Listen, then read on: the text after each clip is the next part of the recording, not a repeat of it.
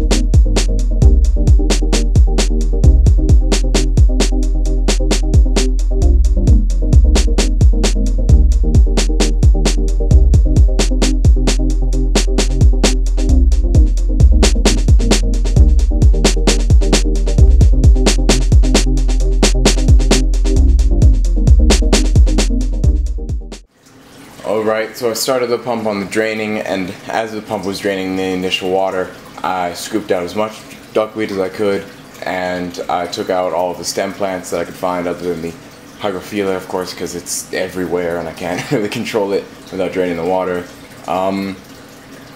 There are so many plants. Can't actually get a good angle at that. Let's see if I can show you a better picture, because obviously not nearly as many plants as the first time I had to uproot everything, but no less. But that's going to be a lot of stem plants. I try to save all the most valuable ones, especially the Westlich and the good old Ludwigia Reference Red. Those are the ones that I use the most in aquascapes whenever I can fit them in. Pump's gonna take a little while to drain the rest of the water, so just gonna fast forward through this part.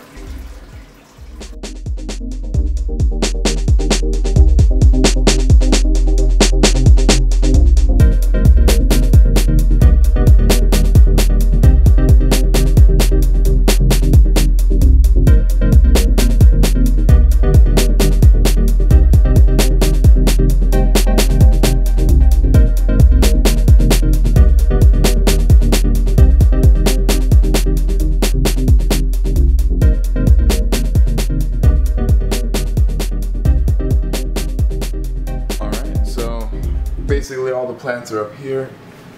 Just look at how much Sagittarius that is. That is just, oh my gosh, that is a lot. That's going to be amazing. Growing emersed, I'll probably have enough to start selling, hopefully. The rest of the plants are starting to dry out. Should probably get to that. And look at all those crowns.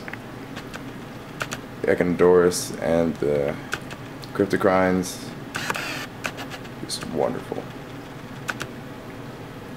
Alright, so the last plant in there, for the most part, is the hairgrass, the Hygrophila, and the smaller Sagittarius.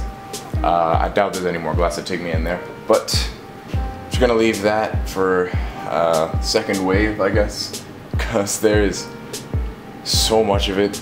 Probably an equal amount of Hygrophila, just total plant mass is probably half of Hygrophila. So gonna go ahead and start cleaning out these guys and getting them ready to go outside, and I'll deal with the Hygrophila another day.